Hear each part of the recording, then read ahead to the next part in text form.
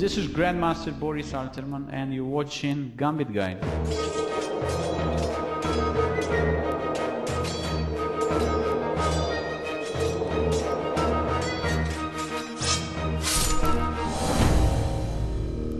Hello and welcome to the new series of lecture about the Winawer Gambit variation in semi-Slav defense. So usually we are working lately on E4 lines from white and from black side, following the main ideas of the Gambit Guide as fast developing fight over the center squares. And quite interesting Gambit line was discovered more than 100 years ago by Polish, quite famous Polish-Russian chess player Szymon Winawer, who played for the first time this variation after c4, c6 and knight c3, e7, e5. So very sharp, aggressive gambit line, so in which black is ready to sacrifice the pawn on e5 in order just to destroy white's normal development, and after, in case of d takes e5, just to answer d4, just fighting for initiative. So when white's knight on c3 is under threat and black is ready to play in many different situations very actively, bishop b4, queen a5, c5 and knight c6, trying to keep the strong pawn on d4.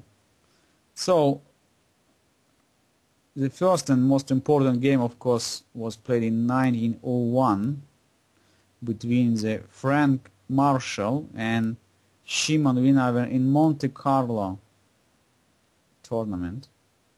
So when for the first time this idea was played. But of course I would like just to show you just how we got it.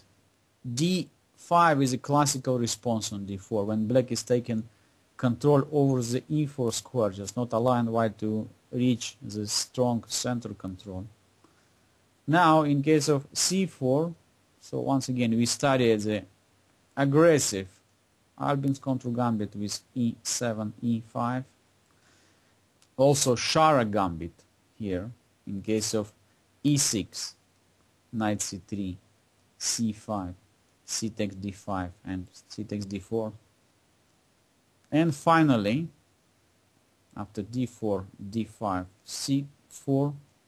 So of course black is not capturing, which leads to the queen's gambit accepted variation, plays c6. This is one of the most interesting and quite modern ways of play of defense for black side after d4. So the semi-Slav defense today, one of the most popular defense, so which leads to the very interesting complications. So what has mostly two main continuations, knight c3 or knight f3. So what's the big difference? So after c4, white tried to increase the pressure over the center, and by playing knight c3, so white is not only increasing once again the pressure over the d5, but also takes more control over the e4 square. So let's say if black is not counter-attacking here with knight f6,